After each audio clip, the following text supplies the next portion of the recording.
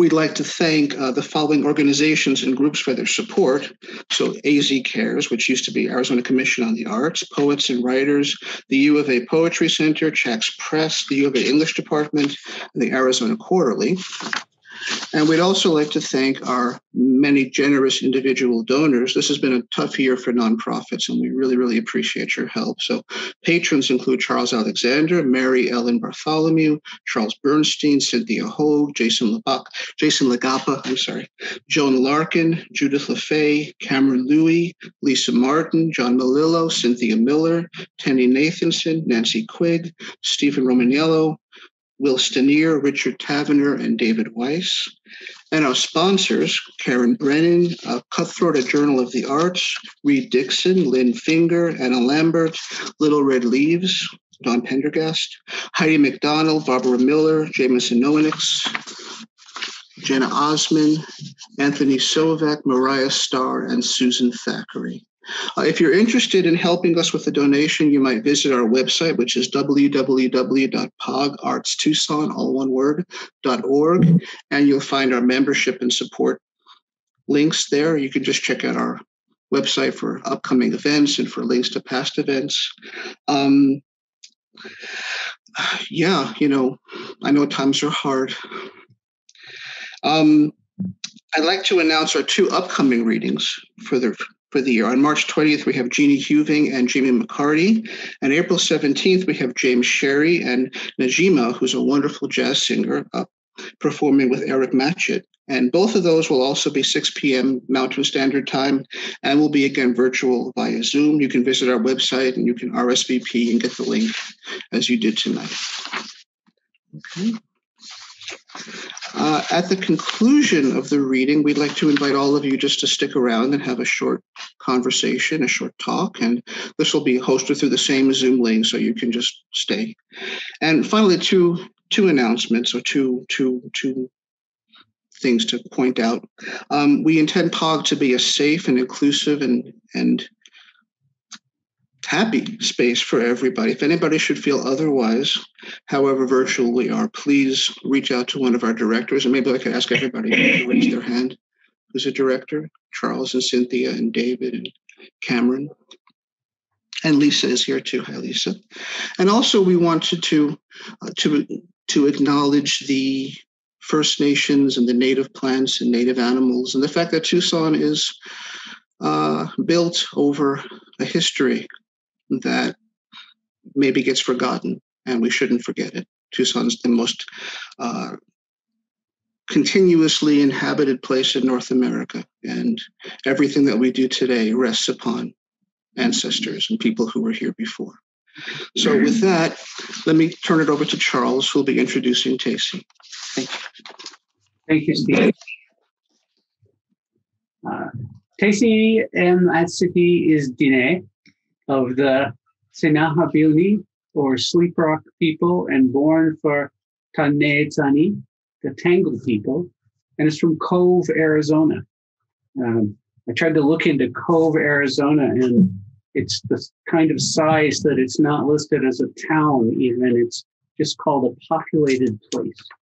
And it seems to be one of the most beautiful places in Arizona, too, north of Kenyon Review. Her work has appeared in poetry, epic, Kenyon Review Online, Prairie Schooner, Crazyhorse, New Poets of Native Nations, Poetics for the More Than Human World, and a myriad of other publications. Her first book, Rain Scald, was published by the University of New Mexico Press in 2018. She is a recipient of the Truman Capote Creative Writing Fellowship, the Corson-Browning Poetry Prize, Morning Star Creative Writing Award, and the Philip Freund Prize. She has bachelor's degrees from Brigham Young University and the Institute of American Indian Arts in Santa Fe, and an MFA in creative writing from Cornell University. She directs the Navajo Film Festival, is poetry judge for the Eggtooth Editions Chapbook Contest, and is a member of Advisory Council for BYU's Charles Redd Center for Western Studies. She's also a board member for Light Scatter Press of Salt Lake City and a founding member of the Intermountain All-Women Hoop Dance Competition at This Is the Place, Heritage Park. She is a PhD student in creative writing at Florida State University. And currently, she lives in Peru. And in some sense, she just arrived there yesterday. So we're glad to have her here tonight. Yes, peripatetic. Arizona, Utah, New Mexico, New York, Florida, and Peru. It may be her travels and dwellings and dancings in multiple places that give her an expansive view of what place means, what dwelling means. Her movement is also in time. And when she writes, and this is a quote, "Tonight, though we're walking in years between us, a candle brings us a cloud closer to a deeper hue, and we can handle any breeze that turns us inside out." I think we get a sense of multiple dimensionality, of prodding perhaps, not only to endure, but to do so here, there, now, then, and in physical and psychological depths and spaces we may not have yet imagined. Yes, bring us a cloud closer. Please welcome Tacey Atsitty. Thank you so much for that introduction, Charles, and thank you for the invitation. Excited to be here and just pray that my internet will remain stable. So I'm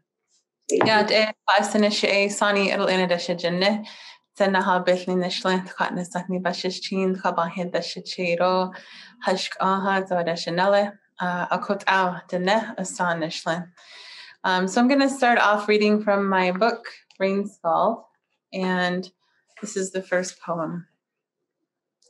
Snake white, owl white. When I say my cheek fell, I mean bone. Gliding pill, sunken, I mean it hides in rain in a skylit cell, swelling. This is me fallen together, separated from her, a mistelling of female warrior who split in two, who pulled from her gut well a lumpy snake, pale with a scaling tongue, word slit. I've heaved her pang, her yell at the snap of his tail. They drop into words at the end, a quell to the floodline of a uvula, face, cheek pouch, high shell veins. Birds swim silver in sky. An owl drops to dwell with me, gapes. It's death. I step back.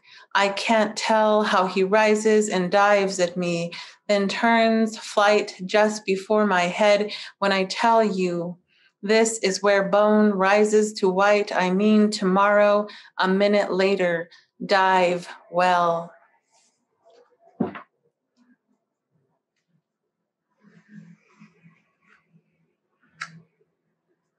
Night Song. To the gorge dwellers. With no fire, you offer nothing.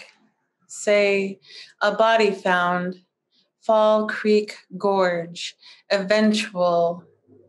It is meaning to happen, meaning to say, dear fellow. It is with deep name, strung like hair, water strands made old, made white, too close to dark. Second tragedy, Fall Creek throat, repeated, lost, thirst in almanac of the gorges, litany of wrists, look down at your wrists, down here where the thick laps the lips, where you haven't been taught to pull yourself out of the plunge pool and look for fire, look for rings shifted to your thumb and forefinger. There, like vapor wrapping you in strips. In this falling moment, cities sink into the depths, drown the earth, face carried up and away in the current of a whirlwind where water and mountains hide in deep blue. What faces bring a reservoir filled, following the night when day fell into day, soon followed by night into night, to night, thrice with no moon, thrice with no flame, kept in the thick, thick.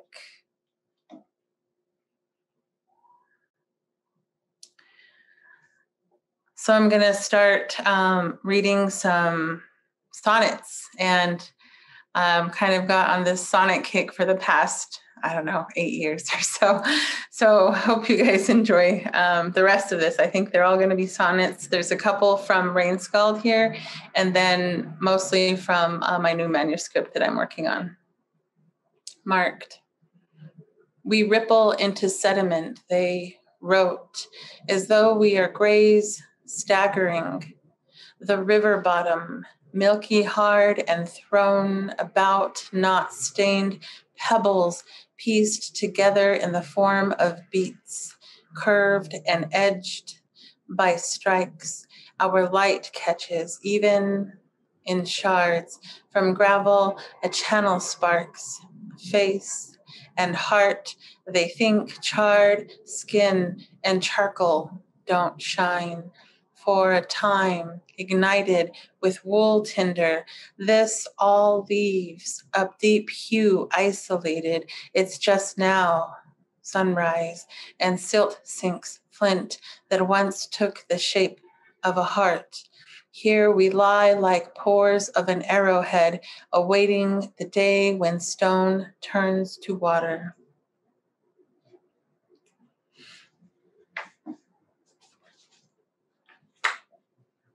Salt lick.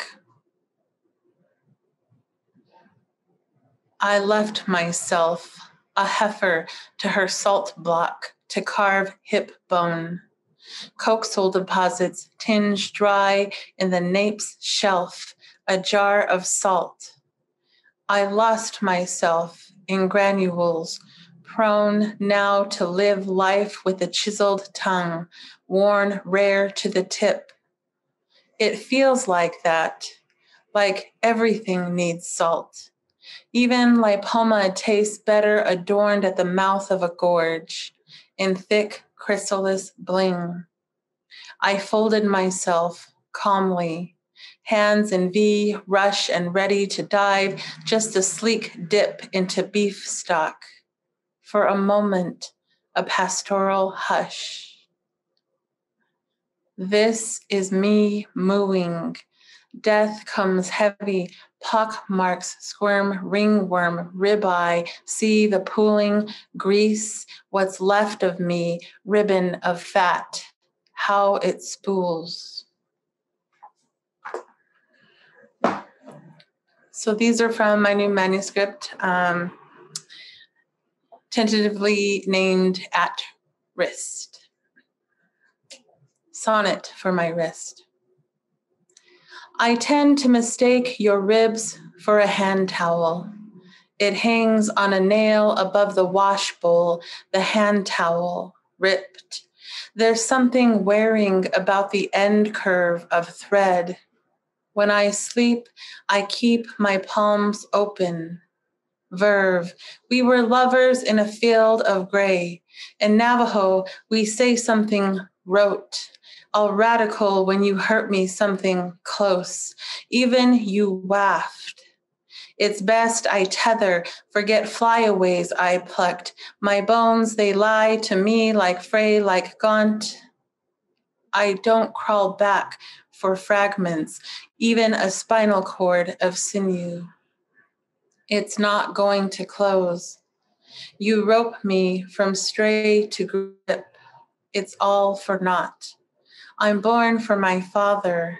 Tangle People, our mouths in webs. Tonight my wrists part and you chase my insides until they dangle into pieces.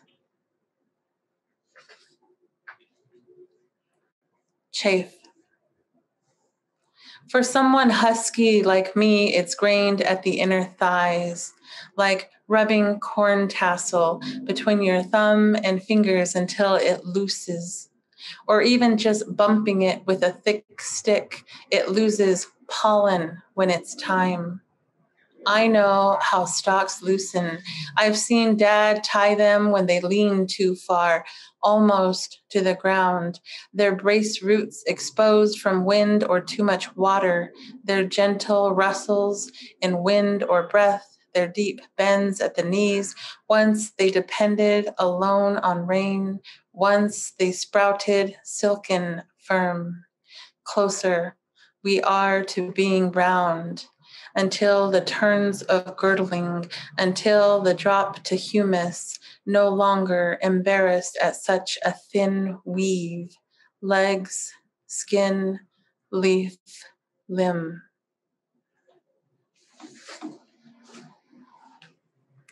Round our wrists for first man.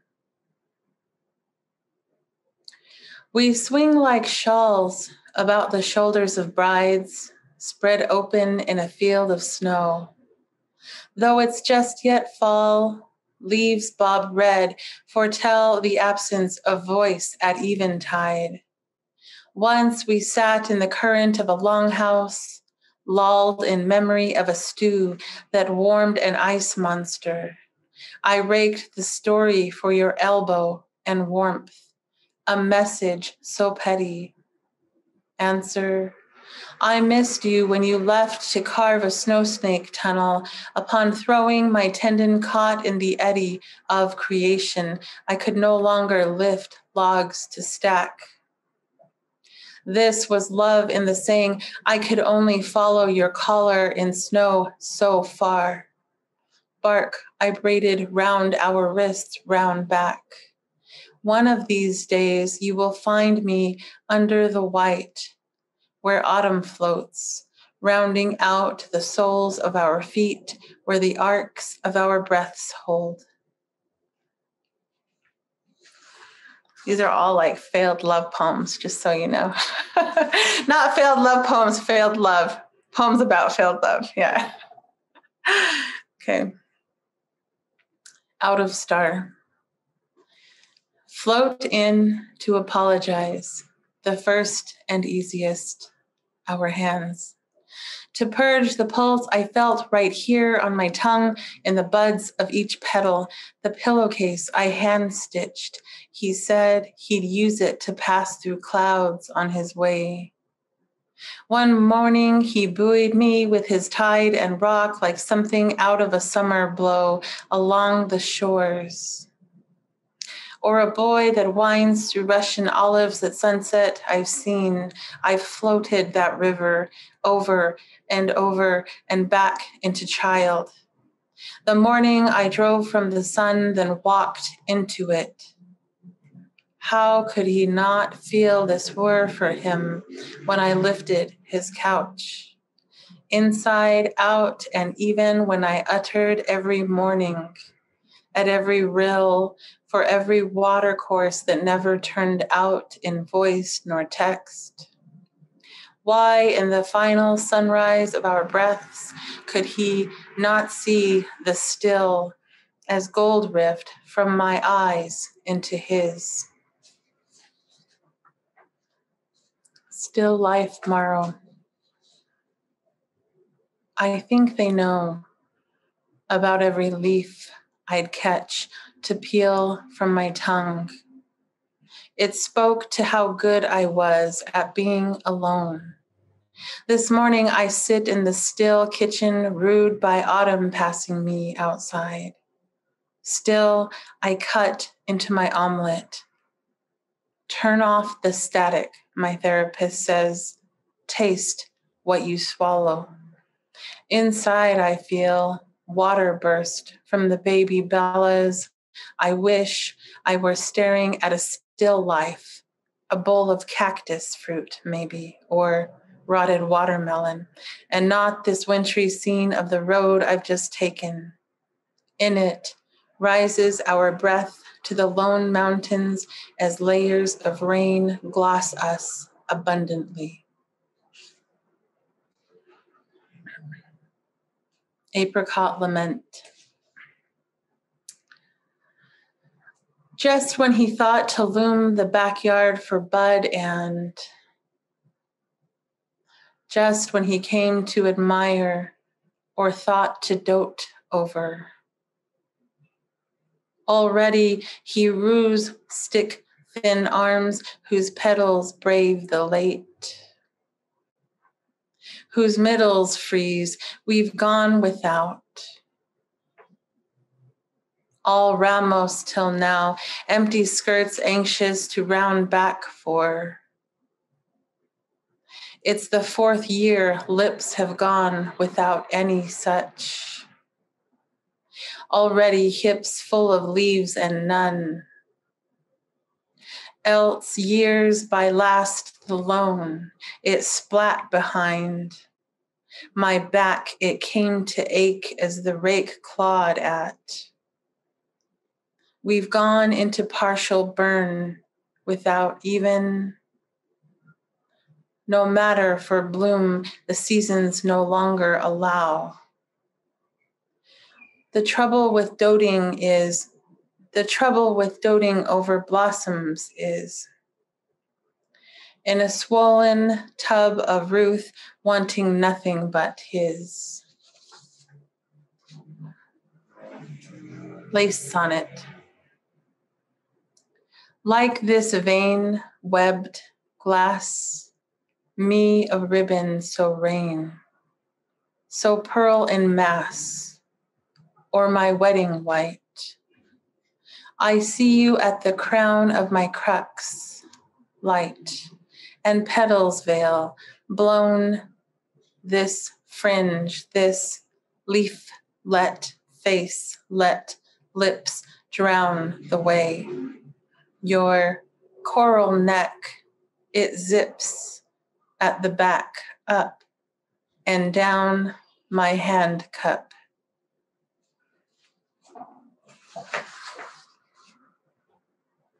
Candy dish sonnet. Already the heart-shaped dish on my end table lies combed bare, long strips dug out. A cleaning out. A scratch and grain, table scraps lain out so comely, meaning to love or hold cacao and almonds, those striae of protein, a deep cut. I tell the butcher, I'll take the heart as soon as you can give it. A gift to the first child I come across. Crows and trees lean in with every crumple the butcher paper makes in my hand. Soon the branches will be naked as bone china, and we, like the skeletal sky, reach out for any sweet filling. Each drip, drop, chocolate kiss staining our fingers. Gown sonnet. Somewhere in some town, USA, there lies a bride in a trunk, in an attic, in a house.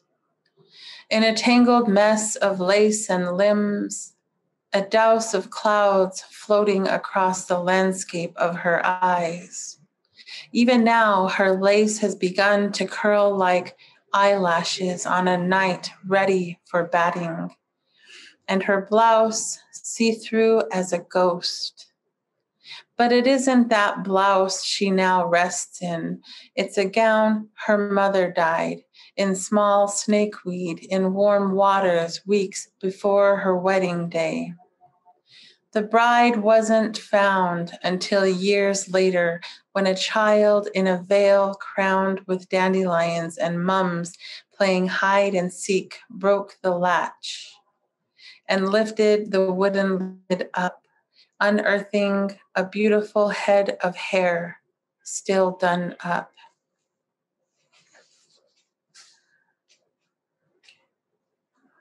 River sonnet. Water levels have bled out like it had just bitten its lip and was about to swell, then rip. Had I paid better attention to drought, listened more to the stars, and stayed with mountain clouds, I'd have let go of the knot swing hanging above the slow life flow beneath my legs. I'd have prayed to forget all the times he came to me, but not wanted me. How fast it rises, carrying plumes of pang in undercurrent, swirls of sediment and silt around my knees, the dragging stalks and leaves of irises. How pathetic they look, breaking in torrent.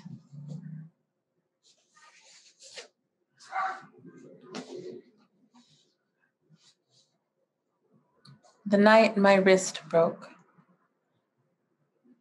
They came ready for blood. The night snow fell gently, so gently I mistook it for female. My dad raised me better than this. 5 male EMTs peered into the light of my truck. Their eyes scanned every dark crease of my body. It was cold. That night, my truck was a cage protecting me, still. I could hardly exhale. I'm sorry. I'm crying. All but one looked away, allowing me to cry for a moment longer, as though I were one of them. I kept my right wrist close to my chest, a pain so clear I could see every empty cavity in my rib cage, heart thumping like a bass guitar, hand strumming to the sound of a girl wailing. Okay. And let's see. I'm going to finish with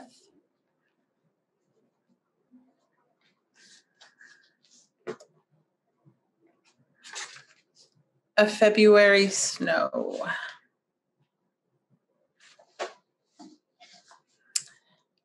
I get like this when it precipitates, fall like salt. Muscles in my back tear to the point of floating, bearing flakes. They come heavy now, lacking grace, exposing the weight my collarbones carry. The wind can only lift so much with its song. Snow is a blessing. Its color amplifies silence so you can hear every crunch or offering of self. A sugar cookie wrapped in napkin. I thought I knew love in every drag of the tongue across icing, sparkle and glaze. Thought I went wading into stars, pulling my dress up to my knees.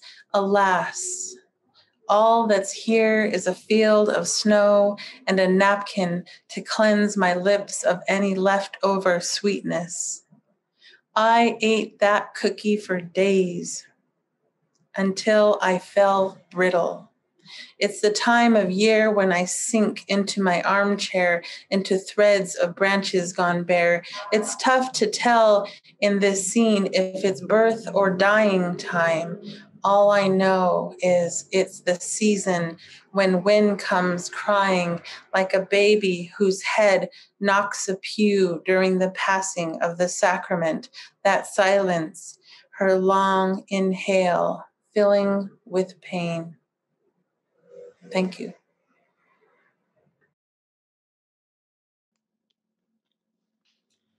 Wow, thank you, Tacey. Hey, that was marvelous. My goodness. I'm so glad I had a chance to hear you today. We're going to have Fareed Matuk introduce Brandon whenever you guys are ready. Tacey, thank you for those beautiful poems. It's my pleasure to introduce Brandon tonight, Brandon Shimoda. So on Inauguration Day, 2017, so many of us in Tucson found ourselves grateful that we could hear from Brandon.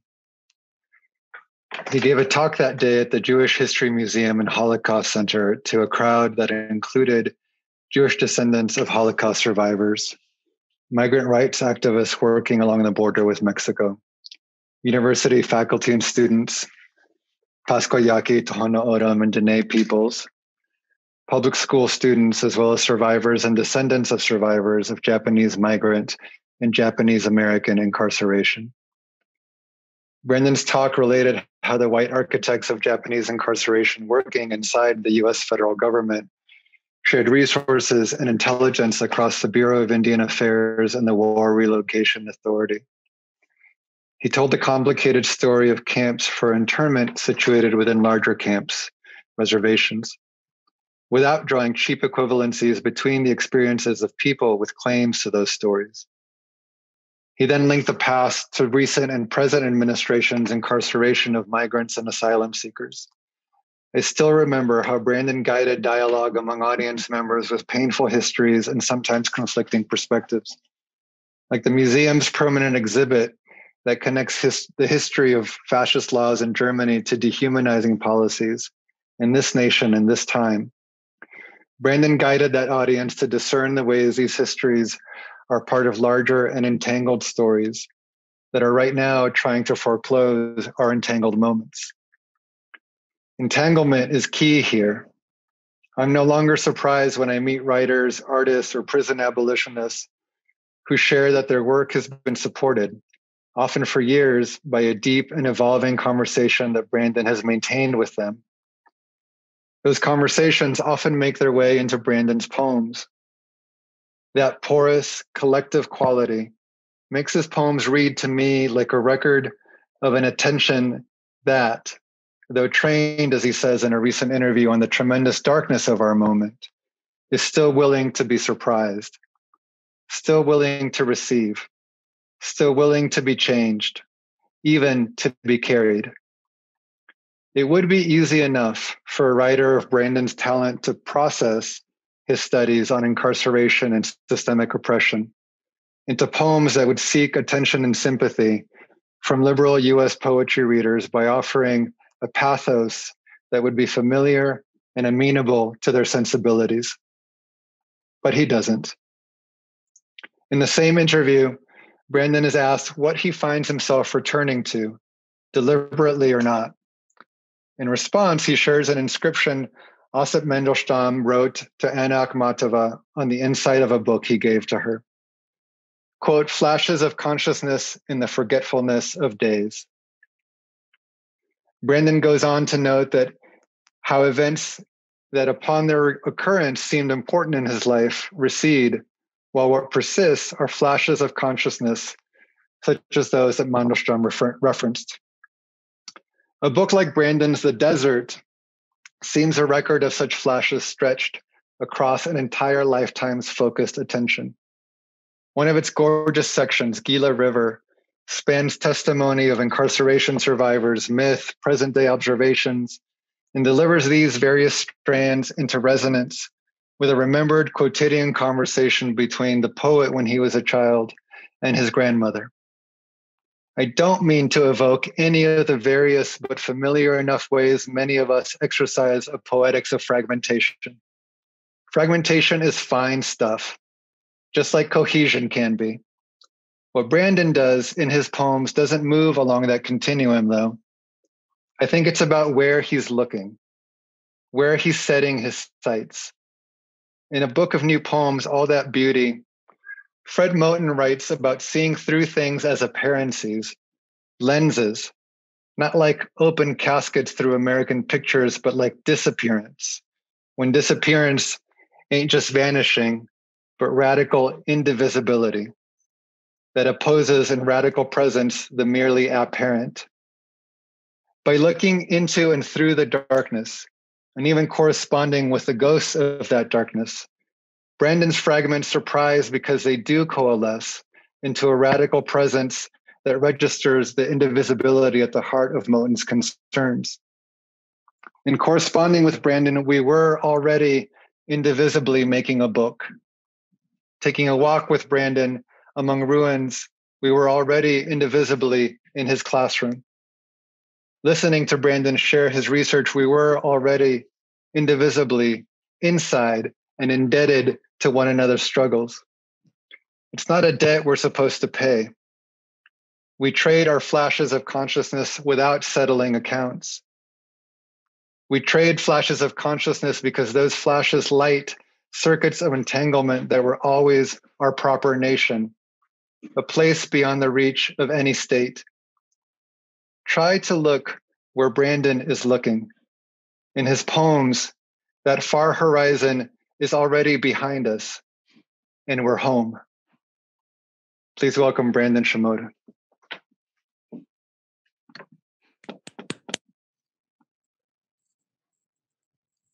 Thank you so much, Fareed.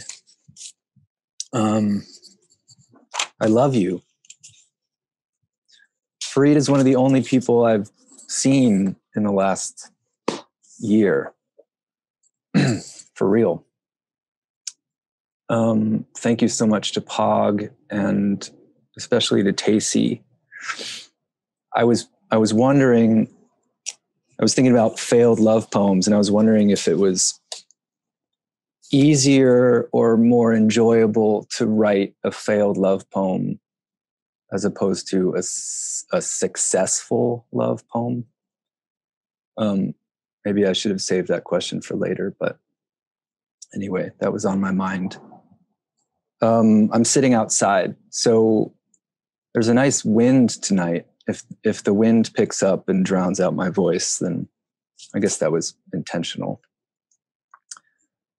Okay, I'm going to read a series of dreams interwoven with poems from a new book. And the book is the sequel to my last book, which was called The Desert. It's basically just things that I've written while living in Tucson. The book is called Hydra Medusa, or Give Away the One You Want. I hope I'm at least partly visible, but only partly. I had a dream last night that a scream did not need a hill to gather speed to reach the people. I had a dream last night that the war fit on the tip of a finger. I had a dream last night that a rainbow was burning. The fire consumed the rainbow. The embers shined like mirrors in the sun. I had a dream last night that a man gave a performance in which he visibly aged. When the performance began, he was young. By the end, he was old. The stage was large. The space for the audience was small, no seats. The man walked to the foot of the stage and said in a low voice, "My house." I had a dream last night that I met a woman made of bricks.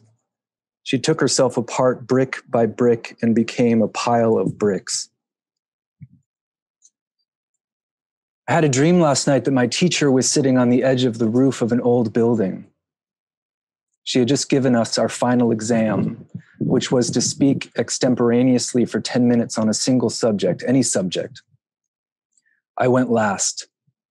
I closed my eyes and said, "Someday the earth will become the moon, beaten, abused, extinguished, and yet indispensably radiant to some other life." Then I stopped. I looked around the room. All my classmates were frowning. Then the teacher opened the window. It occurred to me while I was having this dream that a teacher is someone who instills in others the conviction that no matter how close you get to the edge, you will not fall. I had a dream last night that I was launched without parachute or wings straight up into the sky, where I rose beyond the clouds. At the point where the momentum ended and it seemed certain that I was going to fall back to earth, a ledge appeared. I put my hands on the ledge and pulled myself up. There was on the ledge an arrangement of noodles. Not much, but I was ecstatic. I was not going to starve in the sky. But I also knew that I was not going to return to earth and that the noodles were my only consolation. Suddenly, no amount of sky was enough. I was choking. Earth looked from the ledge like a fragment of coral broken off of a reef. Not only was I not going to return, there would be no reason. Everyone I knew and loved was already dead by virtue of the fate of endless sky, of having been born, of choking on a coral fragment and getting used to it. I love the ones who make of poems, writes Farid Matuk in one of my favorite poems of his, Arts and Craft. I love the ones who make of poems, he writes. I love the ones who make of poems a resonance, not lonely or owned, but opening at our shoulders to sense one another, having been before vacating detachment. And still unwelcomed in the words, I'll pronounce what comes my conviction. I know a snake holds me in the dream water by letting me see it. I know when I fill with breath enough to fold into everyone, already here we float, and every inch of altitude surprises. I had a dream last night that I boarded a long-distance bus, traveling very fast through a bright, sizzling landscape. I walked to the back of the bus, and there in the very last seat, surrounded by hundreds of pastel-colored stuffed animals, was Farid Matuk. I had a dream last night that Farid and I were sitting at a long cafeteria table. He turned to me and whispered, "I've been making wooden instruments." He had one in his lap. It was exquisitely precise. He pulled a carving knife out of his shirt and placed it on the table, then handed me the wooden instrument. Then my friend Ko and I split the anchovies. Ko had never had anchovies before, but he did not ask, what are they like? They are like, if you are prone to happiness, anchovies will not bring you happiness, but like anchovies climbing up Rainbow Falls, exist and will accompany what already exists in you. If you are prone to unhappiness, only the Rainbow Falls will remain, charged with the anchovy's lack of endeavor. Ko and I stood among poisonous flowers, talking about the foreseeable extinction of Hakodate. The fish are leaving, Ko said. The squid are lonely. Ko's grandparents will die. Their house will be sold. New footfalls on the steep stairs will be the sound, for a little while, of grandparents entrenched in their absence. Snow will emerge to tide over the absence, as challenging death, working with knowing death's schedule. Then my friend Sophia invited us over for pancakes. There was on the wall of her kitchen a family portrait of a baby. It was not that the baby was holding the family together. There was only the baby. The family was baby. And a sage plant in the yard was dead. It had died, possessed death as a history. We gave Sophia an enormous pomelo. You should bury it in the yard, we said, in tribute to the sage. The pomelo became, in Sophia's hands, a sponge for the roots, eating everything lost now in the ebony magnet, the primal waves of waiting, lifting the need for herbaceousness, as a father's head is always adjacent to a large yellow fruit beneath the ground. It is light green, a tomb flower is real. Then I invited my friends Ko and Sophia one night to the mountainous trees. The sensation of separating from gravity as real as the orbit and the starlessness of space.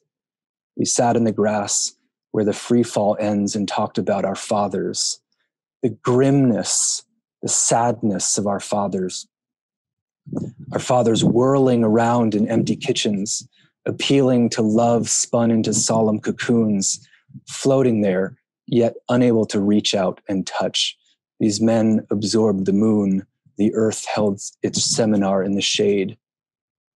Our fathers pressed their foreheads to black holes at the base of mountainous trees. They were as close to the freshness of nature as anyone in the nightmare of rivers. Then I visited a bookstore in the woods. A creek was filled with leaves. Reflections were not trustworthy, but still accurate, medicinal, predictive. The proprietor was Japanese in his 70s. The bookstore was his house. The bookstore did not end. I was in his living room looking at his family photos. I was in one. I was a baby. But that was as long as it lasted. There was a glass menagerie. Spies, I thought. I remember one book, Stories, set in Shimoda, the Shimoda story by Oliver Statler. No, the baby was not me. Babies live in craters, covered in grass or in bomb shelters. The man sat at a large cafeteria table. What is your name? I asked. He wrote it in cloud-like letters. They were practically bubbles. Da Nagasaki, Nagasaki da. I wrote my name next to his. Da Shimoda. He was not impressed. The woods were filled with throats disintegrating at the base of trees, emitting the smoke of spores released from a mushroom, crushed by hand. I wondered if I could live there with the man. When I got to the end of the hallway and enter the cafeteria, I will lose myself, but will I still be loud to myself? I will not be following anybody. I will be once again nameless and insignificant and without fingerprints. I had a dream last night that all the consonants in my name were silent. I had a dream last night that an unsent postcard was crawling with small insects. I had a dream last night that I was in a cult.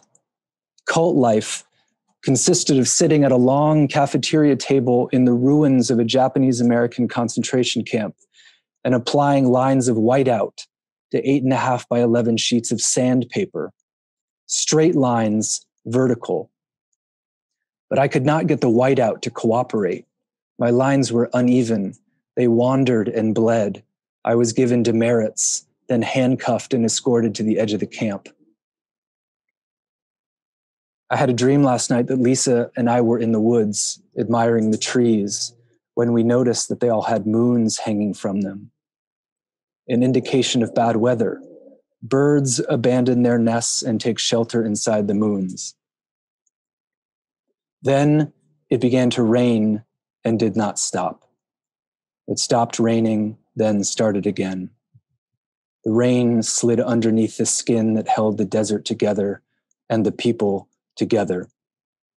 It rained for the span of each lifetime of everyone who was living here, or found themselves living here, or unable to live any longer here, but unable to leave. It began to rain 6 feet away from where it was not raining and did not stop. I woke my father and asked him if he wanted to share an orange with me, but he could not hear me or the rain, but he could hear me sucking the orange, he said, or so he said. It began to rain. But who can feel it? Who cannot hear it? Then a bell rang all night. It rang all night.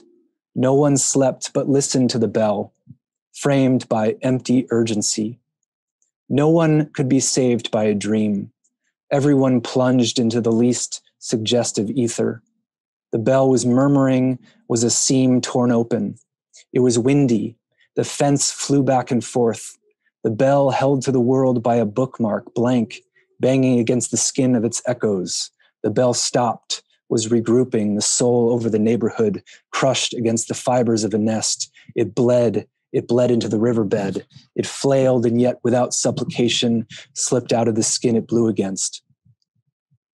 Who is it? Who is at the gate? Who is at the door? Someone who is hungry, who wants me to be hungry, who brought with them death notifications. Who made it back? I cannot believe I made it back. I cannot believe that I went anywhere and made it back. I should not have made it back. I feel like I should not have made it back. I put water on for tea for them. I waited for the water for them. Whose face was it in the steam? Is no water, no steam, no tea for them, no rest, no sleep. I kept them awake in the middle of the night, was mourning for them. They kept asking in the form of those closest with voices, Happy New Year. Is Happy New Year a question? Is how are you doing a question?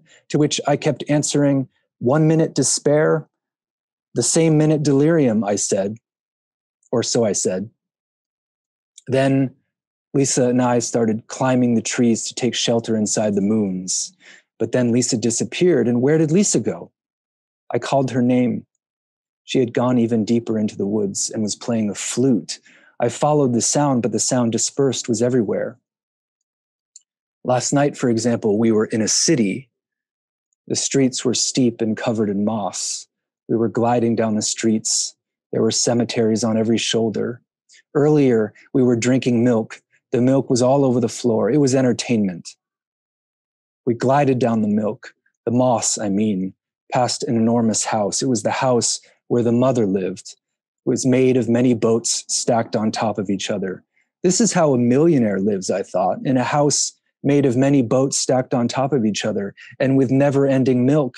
This is how you sing the words of every book, and the words become soft, and you hold the softness in your lap, and a presence in which all earnings are kept emanates like the cologne of occupation. Earlier, we were on a sheep farm. All the sheep were dead, their bodies denuded, strewn like driftwood. An unseen force was shooting from the sky. This was the day after the executive order. We did not see the sheep being murdered, just as we crashed the woman's house and slid down the moss and the room with milk on the floor and the earth below. The cliff was so narrow, I did not think we were going to make it. There was nothing to hold on to. The cliff was white, the milk dried above the earth was petrified milk, and we were sliding down it. Remember when we walked freely through the seasons? Even then, we could not help but wish we were somewhere else. Last night, for example, in a city, the streets were steep and covered in moss, and there were cemeteries on every shoulder. I had a dream last night that I took my daughter to visit her great-grandfather's grave. When we got there, his grave was gone and had been replaced with an obelisk inscribed with the words, Hydra Medusa. My daughter sat down in front of it and closed her eyes. I had a dream last night that my grandfather, upset with the book that I had written about him, attacked me. My grandfather was, when he died, small. He shrunk to less than 5 feet tall, and his arms were skinnier than mine. But he had the fortification and the force of all our dead behind him, and they too were upset with the book I'd written. So his attack was their attack. I should have given into it, because if their attack was sincere, and if it satisfied the extent of their being upset, then I would soon be joining them and become part of that force. And yet I tried to escape. I ran into a building. There was a cafeteria. People were eating at long cafeteria tables. The tables had wheels. My grandfather, catching up to me, started pushing the tables with the people still sitting at them. He started pushing the tables into me. I laid down on the floor, hoping the tables would pass over. I had in my hands, with its spine pressed against my neck, the book I had written about him. I had a dream last night that my grandmother, on her deathbed, pulled me very close to her face and said in a faint, half-broken voice, "Give away the one you want." Thank you.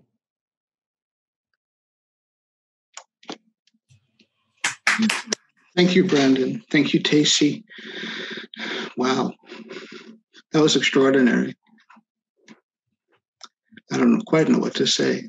That's just beautiful. So I guess that concludes the reading for this evening.